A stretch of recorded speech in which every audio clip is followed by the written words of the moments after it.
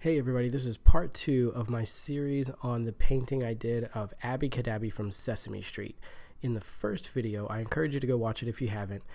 We went over how to gather your reference together and build some art direction for your piece, and then we refined the preliminary sketch.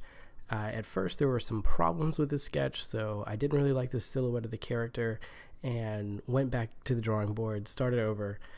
Came up with something that I really like, and so what we're going to do now is start blocking in some values, and I'm going to talk to you about how I approach that. Since lighting a character can be really complicated, I like to break it down first on a simple sphere, and it's somewhat like doing a study. So I took the screenshot of Vanellope and I drew myself a little sphere, and then I start just trying to paint that sphere in the same lighting environment that she's in, just in grayscale for now. We'll add color later. It is important to note that a lot of people like to just go straight into color, and there's a lot of merit in painting directly in color right away, especially when you have a very strong understanding of values. I like to take this baby step sometimes when something's a little bit more complex. I think that you can work in color, and that's great, and if you are still learning, it's very important to break everything down into small, manageable pieces. That way, if there's somewhere that you need to improve, you can go back and do some more exercises and studies and practice that and really improve on that one thing without getting overwhelmed with all of the different aspects of painting. There's a lot of videos out there on the basics of lighting, understanding how shadows work, rim lights, reflected lights, core shadows, things like that. I'm not going to go into that here. I think that there's a lot of really great teachers out there that have done a great job of putting together videos on that, so I encourage you to check that out if lighting is a struggle for you. There are a lot of ways to approach building up value in your painting.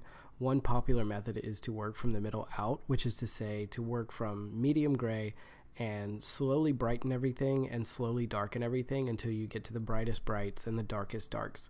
In this instance, I started painting in the light in a very soft brush over Abby's face and on her features, following the model that I built of that sphere.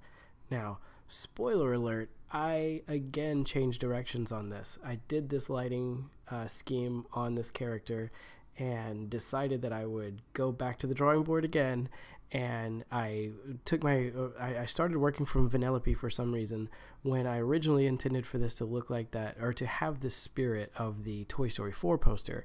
So in that regard, I went back and started the lighting over again from using the poster of Woody as my reference. This is another great example of sometimes you just have to stop what you're doing, reevaluate your painting process, reevaluate your approach, and look at your strategy. It's not always about just your artistic skills. Sometimes you've just made a few bad decisions along the way that don't really relate to your actual skills at art. It's more about the development process.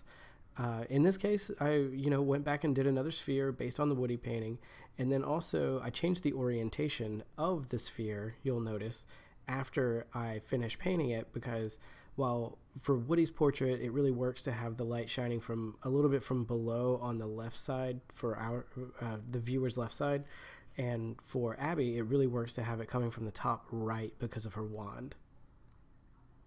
Right away, you can tell that this lighting direction was the right choice because it just looks better. With just a few brush strokes, you can tell that this was the right decision for this particular piece.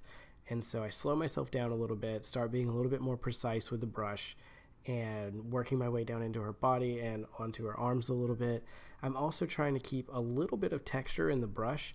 These are all standard or free brushes that you can find somewhere. I don't really think the brush makes that big of a difference, but I do believe in a little bit of imperfection giving a lot more life to your painting. So I try not to use a soft round brush or a hard edge brush whenever I can.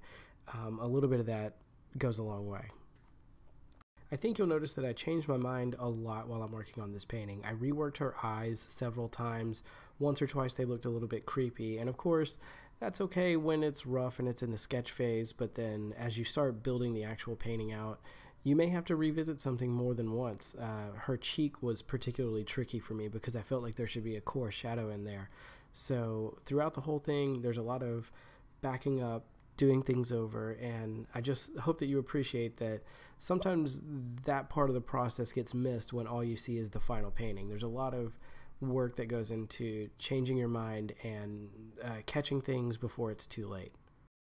So I think you'll notice here that I started painting in this layer that is just an outline of Abby, and then I'm going to fill it in this pinkish color, and all I'm doing is building a layer mask so that I can isolate her from the background.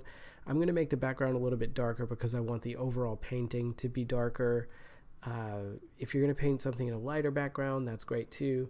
Go for it. Just make sure that maybe your values you're painting and the background kind of are in sync early. If I'm going to paint a dark character on a light background, it's going to mess with the value scale a lot, so I just took out the time and did this little cutout. Again, this is sped up, but that probably took 5 minutes or something like that. It's just take the time and paint it out when you need it. It'll come in handy. At this point, I'm really happy with the direction things are taking, so I just start trying to have fun with it and clean up some of the rough spots and really refine the character. However, don't fall into the trap of over-painting too small of an area or focusing on one thing. You'll notice I jump around the painting a lot, and I always keep a smaller window open so that I have the big picture in mind.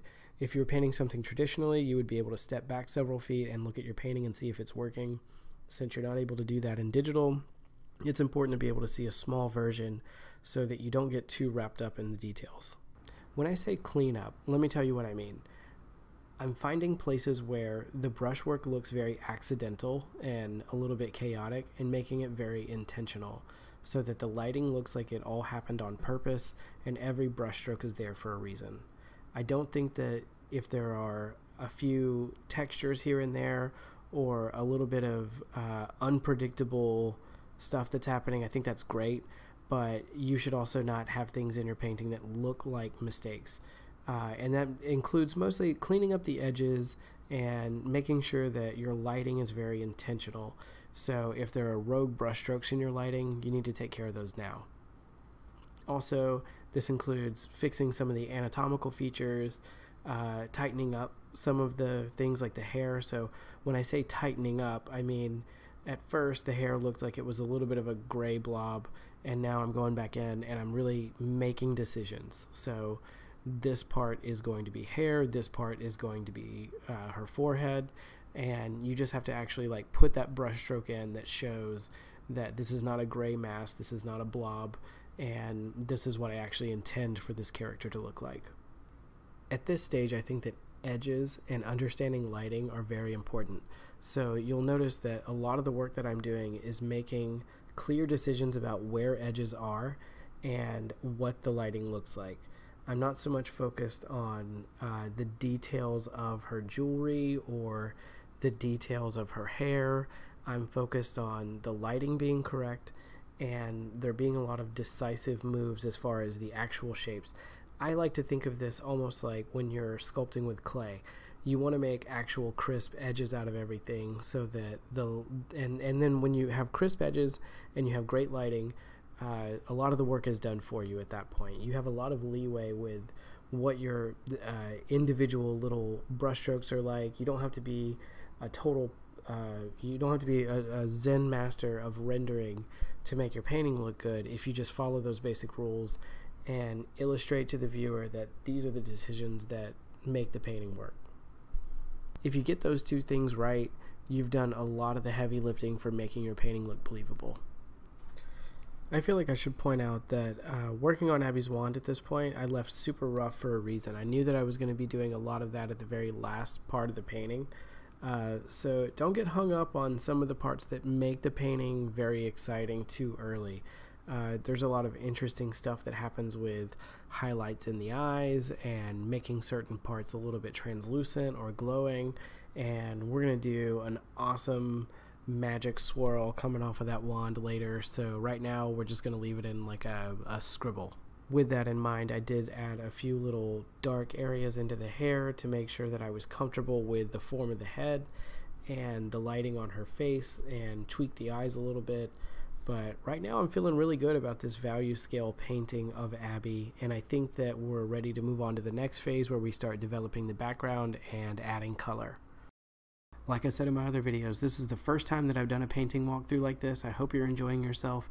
I look forward to your feedback. Please do subscribe if you want to see more content like this from me in the future, and I'll catch you on the next video.